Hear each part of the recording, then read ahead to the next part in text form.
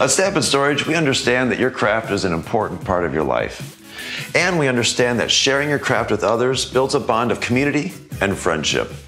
In this episode of Crafted Spaces, we're going to meet a crafter who is clearly devoted to her hobby. So as she designed her studio, she not only provided space for all of her supplies, she also prioritized making space for her to share that passion with others. Let's go take a look. Hi, I'm Deborah Rector. Welcome to my crafted space.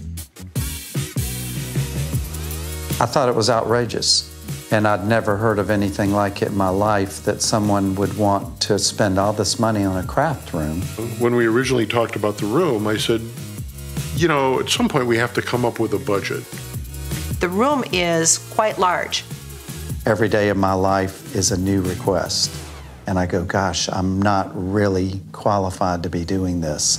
The rest of the house is basically support facilities for a craft room. I wanted it to be a space that would be difficult to leave and that people would say, I'm ready to move in. I have my bag packed. Well, Deborah, thank you for having us into your studio. Well, thank you for coming. I really appreciate you making the trip. It's a beautiful space, and we're excited to learn a little bit more about it. But before we dive into this, I'd just like to learn a little bit more about you. Tell us about yourself and kind of your paper crafting background. How did you get into crafting? I actually started scrapbooking and card making at the kitchen table, I think just like a lot of people begin. There was a famous movie, Romeo and Juliet, starred Len Whiting and Olivia Hussey. They were newcomers to the movie scene, and I just fell in love with the movie, and I created a scrapbook all about this movie. I still have the scrapbook to this day. So that's how my scrapbooking love started, and it eventually evolved into card making. Designing the studio was a long process. There were a lot of moving pieces to it that constantly changed. What I learned from my previous studios is how to become better, how to become more efficient. And by that, what I mean is I started going through my tools and the items that I had and really looked at what I was using. And unfortunately, I found that there were a lot of items that I wasn't using, and those have long gone. I followed the Stamp and Storage Craft Organization 30-day challenge. I took it to heart, and purging was not easy for me. It became an emotional thing. It was hard because I realized that items that I had never touched, I was just giving away. But it was a bit cathartic after a while, and it caught on, and now I have what is, I feel, an efficient, streamlined process.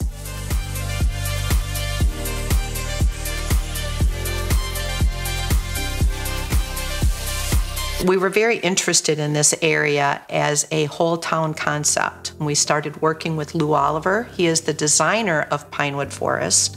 Every home in here must meet his approval. It's a town that is very pedestrian oriented. It's very environmentally focused. All of the houses and the townhouses at Pinewood Forest will be on geothermal power, which the Rectors are on. And the whole philosophy of Pinewood Forest is to provide a new town for makers specifically, makers/storytellers. So it's very interesting that the Rectors chose this particular project, probably not even knowing that. And they ended up being one of the first adopters. And so we're proud to have designed their house, and their house is focused around entertaining. It's also focused around this craft space. And I think it's brilliant to be able to entertain and do crafts together, which really bonds people and creates a much more lively social scene than just having dinner or sitting in the living room. What did you think when you heard about the craft room that she wanted to create? I thought it was outrageous, and I'd never heard of anything like it in my life, that someone would want to spend all this money on a craft room and entertain in it at the same time. So Deborah and Pete are very animated. There's no shortage of personality there. And they have friends over. They have friends over often. And so their lives are very social and very interactive with their community. So when Deborah told me she wanted to do this big craft studio, it was a learning process for me, because I thought, what could you possibly need other than a 2-car garage to do your crafts in? And she told me about her process, about her scrapbooks, about her cards, and the idea that she would invite friends over to join in these activities. And I thought it was completely wonderful, and wondered why we didn't see more of these. They wanted a place to get away from Pete, perhaps. So it's not that he would be excluded all the time, but there could be some exclusion.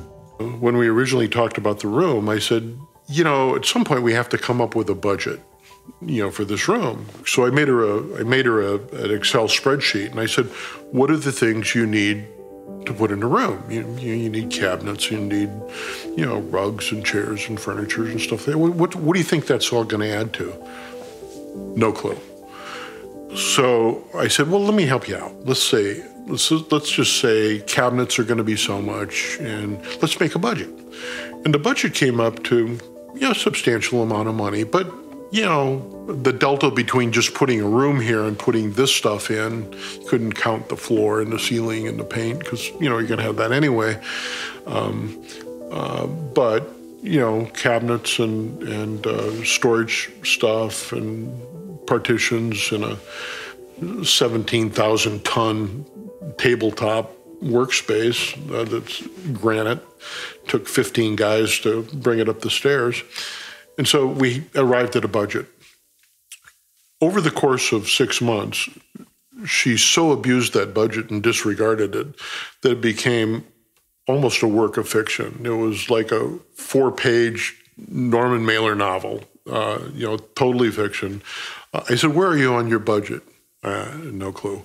I said, well, I'd like a full accounting in the next 48 hours because, I think I've spent all the money. I said, well, then you're done. No, I'm not done. I've got a lot more to buy. And I said, well, there's not an infinite amount of money here. Already you're to the point where every card you make based on standardized, acceptable accounting practices should sell for something around $135 a card. And she informed me that she wasn't in it for the money, she was in it for the joy of it. And I, at that point, said, whose joy are we talking about? Because I'm not getting the same warm feeling out of this that you may, which of course didn't stop her at all. So my involvement was, purely a sideshow, a minor inconvenience for her. And she forged ahead, being the strong woman that she is, doing exactly what she wanted to do. When there were bare walls, nothing on the floor, and we took blue painter's tape and taped out outlines of every cabinet, of where I wanted the work table, how it would flow when I was sitting at the table, what items would I reach for first. And I wanted those items to be very handy. Other items that I don't use more often, they went into my work room.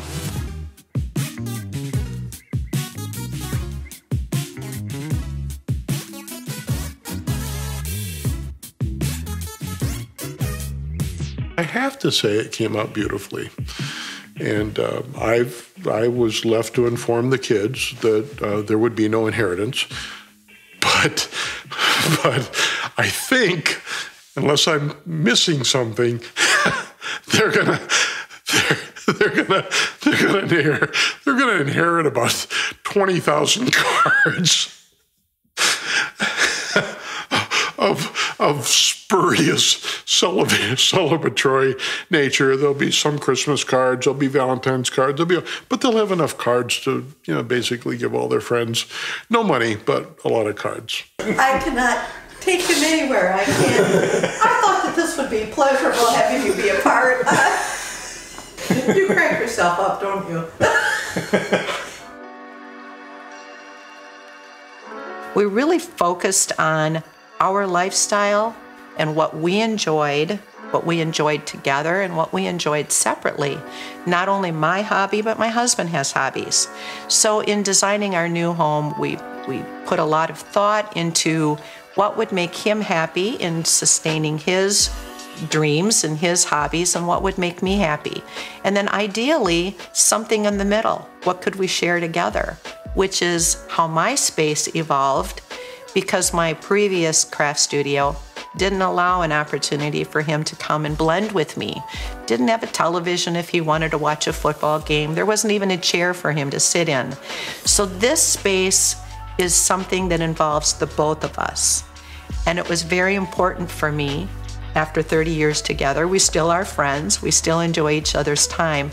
It was important to both of us to be able to have a space where we could be together while I was crafting, while I was doing my own thing, and he could be with me and we could be conversing, we could be watching television, listening to music, reading a book, whatever.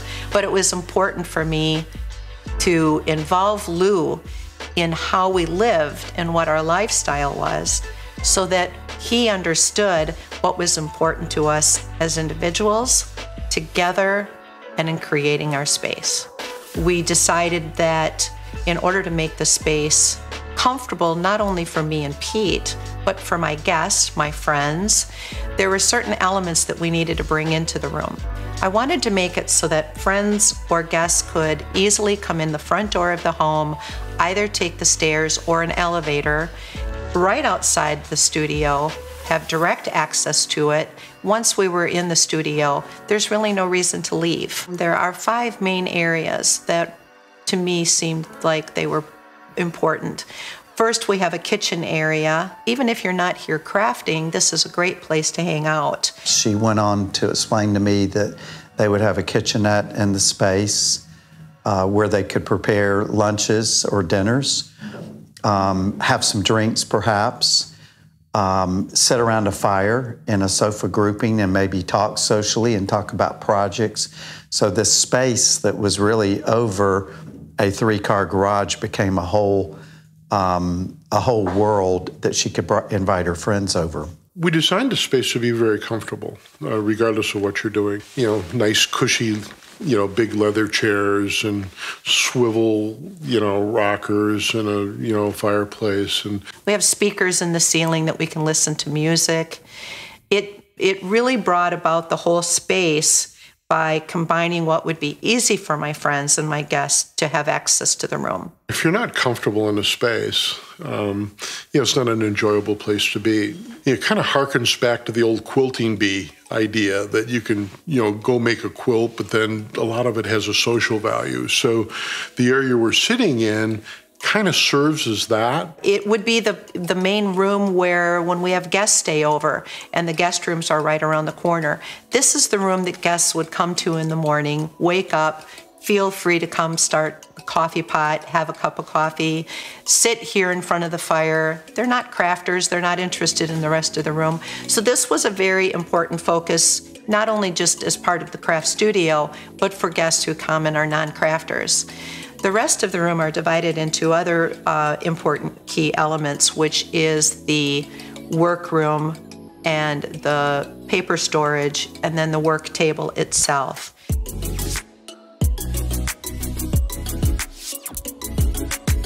Well, the idea behind the work table, that's probably the easiest element in the room. I wanted it big. In my last craft studio, I had an old kitchen table that we used that 6 people used to sit around, and it was cramped. In order to get around through the room, you had to actually ask someone to stand up so that you could move around. When I had this space, and I knew I had the space to make a work table, I wanted to make it as big as I could. It is a 12 by 12 foot U-shaped work table, and it fits 7 people very comfortably. The space for each person is staggered. So you have about a 3-foot workspace where you have your chair pulled in, and then on the other side of the table, that space is free. You're not facing someone else. So a 3 by 3 gives you a 9 square foot work surface, which is plenty of room to spread out. Plus, it still seems cozy enough where people can converse and get up and walk around and see what other people are working on. The desk itself, I put a lot of thought into, and I belong to a Facebook group that I actually asked for their input. I asked for their advice. If you could have a dream studio, or if you went somewhere and you wanted to craft, what things were important to you? A comfortable chair was number one. Having a plug-in outlet at each workstation was very important for people. A place to plug in your electronic devices. So if you're working all day and you're looking up ideas, then you could certainly plug it in. You could use a heat gun. They're all concealed in drawers. Just having usable space, having it be a hard surface floor so that chairs could easily roll. Chairs that were adjustable depending upon someone's height. That also seemed to be a very important element. Having a work surface that you didn't have to worry about staining. If you had paint, if you were working with other mediums, inks, alcohol inks, it's easily cleanable. It's a hard surface granite. I do have mats at each of the stations. If the mats get dirty, they're easily cleanable. They're self-healing mats. Having adequate light was another key point. So it's things like that that I found very helpful for people responding to my questions, providing input, and I used just about all of their ideas. I even went on that Facebook group later on, posted a couple pictures of my studio in progress and said, thank you, thank you, thank you for all of your input. I want you to know that your input was important to me. A lot of people said that an elevator should be included because of people with mobility issues, not only for my friends, but for my husband and I as we age and we continue to live in this home for many, many happy years. So that element of it was very important. So when you come in the house on the main floor, it goes directly from the outside into the main area without a stair.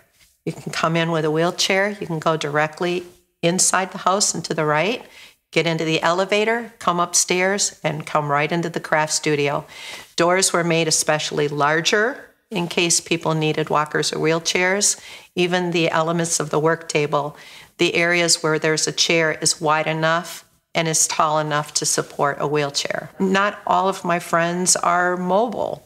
Some of them are older than me, and most are my age. So it's getting equipment up the stairs with people who are less than mobile to begin with. Having a space that has a lot of elements to it that allows us not to have to leave the room really does increase efficiency and creativity because I don't have to leave the space.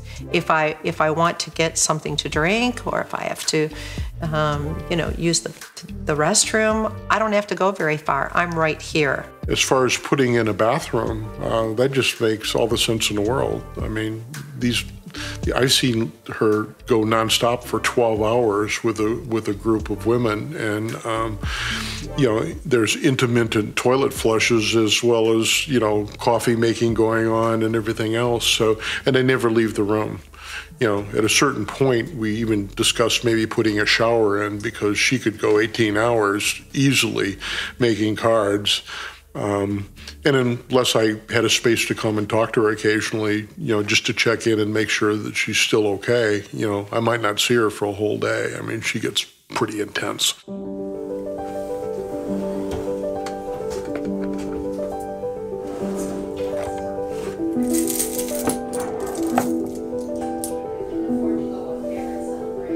Having friends over, I think, sparks creativity because we're all working independently on different projects. And someone may be working on a card, someone may be working on a scrapbook layout. I even have friends that come over that are photographers, not necessarily paper crafters, that like to sit with their laptop and they use Lightroom or Photoshop Elements, and they're editing their photos. But we're all mingling together, we're all talking. It's fun to be able to get up and walk around the table and see what other people are working on. Having people together and talking about different elements of your crafting that inspire you, or bringing new techniques to the table. Certainly people bring things all the time that I never even heard of or never even thought of. So I think that that's an important part of getting friends together and sharing. When friends come over, I like to have allow them access to tools that they wouldn't be able to bring with them, such as carrying around a Big Shot is not easy. So I have several Big Shots that I keep here, not only for teaching classes, but for friends to use. And I have other tools that are easy for them to use. I have a Cricut that they can use for die cutting. If they want to use electronic cutters, I have a Gemini. I also have a Big Shot Express. These are things that are not easy for people to bring. They're not portable.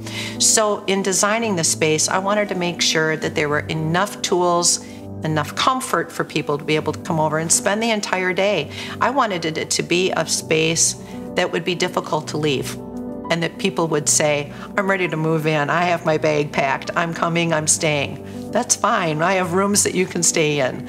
Seriously, it's just a great, easy place to have fun, spend all day, be at ease, and not have to worry about leaving the room for any reason. It's really important when you're doing something like a craft studio. You want to use the space and you want it easy to get to, but you also want to psychologically detach a little bit from your house so that when you go into the space, you're clearly at work. It doesn't mean that when you go work, you can't have fun. You should have the most fun sometimes, because it's going to keep you motivated to keep doing what your heart tells you to do. That old saying, if you love what you do, you'll never work a day in your life. That's right. Yeah, exactly. With all creatives and with all passionate people, you love your work, sometimes to the point where it almost kills you. You love it so much. So you can have fun. You can do 10 and 12-hour days, but you have to get away from it. So I think having a wonderful space to go to, but be able to close the door and say, okay, enough creativity, I have to rest now.